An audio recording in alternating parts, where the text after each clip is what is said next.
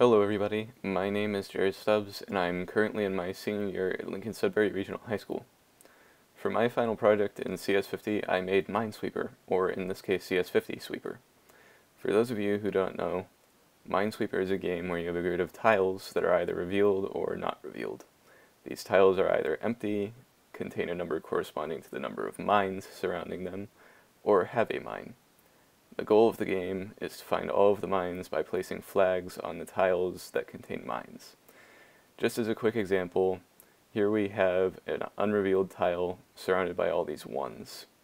What these ones mean is that only one tile surrounding them contains a mine.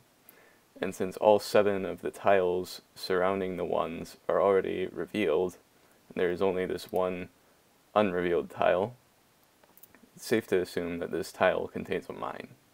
And to place a flag on it, since we know it's a mine, we can hold shift and click on the tile. And as you can see, our mines left went down and our flags placed went up. You can also change the board by clicking on settings and clicking settings and then dragging these sliders.